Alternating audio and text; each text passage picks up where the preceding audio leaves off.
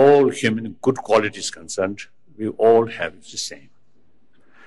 So I always make stress, right? In order to achieve happy life, there is no point to neglect about our inner good quality, such as human affection, sense of concern, sense of care, and sense of community, and sense of responsibility as a part of the community. Right?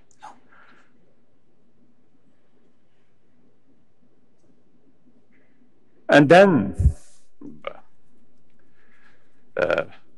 I feel the sense of affection. That's, I think, a foundation of all other good qualities. So the affection, actually, biologically speaking, the affection is something, I think, the foundation to survive our life.